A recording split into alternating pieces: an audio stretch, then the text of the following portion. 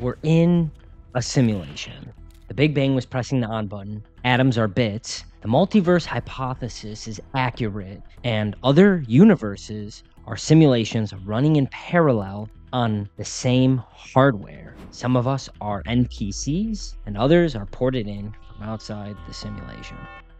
I was listening to Joe Rogan's podcast with an interesting individual named Rizwan Virk. Rizwan discusses the simulation hypothesis in quite a convincing manner. Riz is a graduate of MIT and Stanford, a video game engineer, venture capitalist, and professor at Arizona State University. He even teaches a class on the simulation hypothesis, which posits that we are living in a simulated reality, much like in a science fiction movie similar to The Matrix. The way he speaks about simulation theory is quite compelling because it's similar to how I've enjoyed thinking about it and have been circling around this idea for some time. From my perspective, though, this has been more speculative and a fun exploration. Riz makes an argument for it with a level of conviction not mostly used in thinking about simulation theory. At this moment, it's not possible to say whether it's true, and of course, I have no idea if it is. It's fun to think it is, and some formidable technology thinkers, Elon Musk namely, thinks it's not only possible, but seems probabilistically likely. I think it's a nice model of the world that helps us make sense of everything from quantum physics to religion. But it's also heavily speculative and, in a sense, a new religion in and of itself. The topic of simulation theory is multidimensional and covers many areas that I have been deeply curious about and interested in, such as technology, science fiction, religion, philosophy, and gaming even. Quantum physics has been an unexpected rabbit hole in the idea of simulation theory, but it plays an important role. In fact, it's quite interesting that simulation theory itself tethers itself to the material world as a possible fact by looking into quantum physics. Once I found out about the observer effect, it solidified a perspective that intuitively felt right, but seemed insane to say 10 years ago. Our perceptions are just as important, if not more so, than the actual physical and material world. The observer effect grapples with this idea that measurement alters the state of what is measured in some manner. There's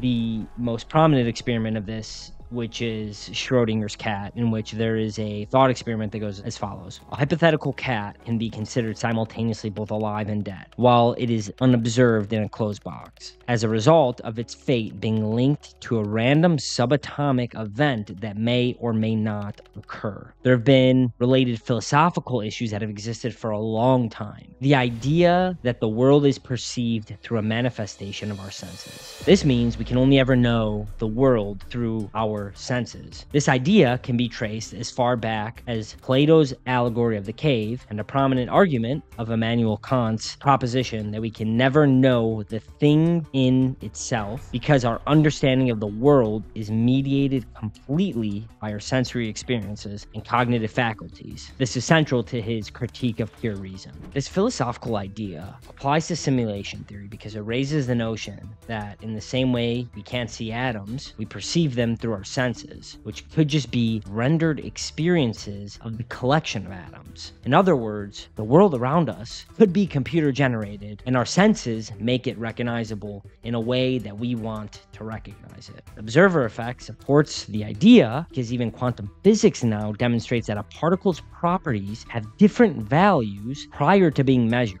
Upon measurement, values of those properties exist. I'm no quantum physicist, but these ideas in combination raise questions about the nature of the universe and highlight key philosophical points. Measurement affects the state of the thing at the quantum level. So to what extent does the observer shape the physical phenomena? It is possible that the observer's perceptions affect the state of physical phenomena in full. Are objects in a specific state because we all have a shared dream of the world that renders it that way? We can look at this psychologically too. Humans are action predicated creatures. Setting goals is important, partly because it mediates what we see in the world. We see the world as obstacles and pathways to that given goal. An obstacle to the goal raises a threat and evokes anxiety, while pathways are dopaminergic triggers. I've experienced this when my wife and I were in the market for a new car last year. seemed that we started to see Kia Sportages everywhere we went because it was in the running for selection, and observing other Sportages on the road had become a pathway to achieving the goal. Once we made our final selection, I've not noticed a single Sportage on the road since, nor have I cared about it. There's also certainly a computational argument here. The basic computer language bits are manipulated so that the computer can generate whatever the programmer wants you to see. That means the bits are perceived in the way the creator wants them to be perceived. The perception is based on the bit bender or software engineer. So how can we know that atoms are not bits? Has someone from outside bent the atoms of the universe so that they are set to a predefined parameterization, which can be altered by us only to a certain extent that we call the laws of physics? I've also thought in the past that a good way to look at a religious text is an attempt to understand the parameters of a good life. In the frame of simulation theory, you can look at religious text as historical simulated characters, read ancestors, attempts to parameterize the way to make the simulation a worthwhile experience before you're shut out of it. In fact, simulation theory may be a religious evolution, in the same way that when religious texts were written, they were a way of understanding the parameters for a good life in the context of how they understood the world. I think it's the case that simulation theory is the start of a new religious understanding of the world that makes sense based on how we understand the world to work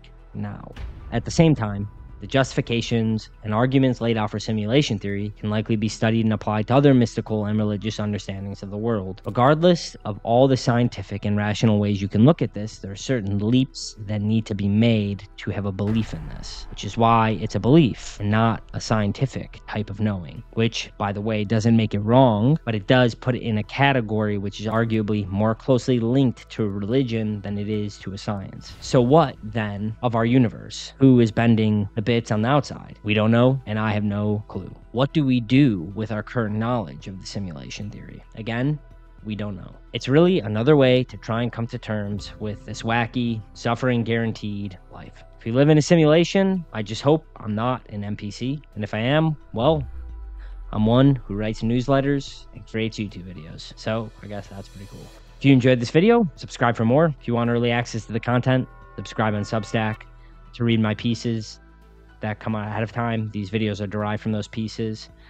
They're completely free, so go ahead and subscribe in Substack. It'll be in the link in the description below. And until next time, everyone, take care of yourselves. Thank you for watching.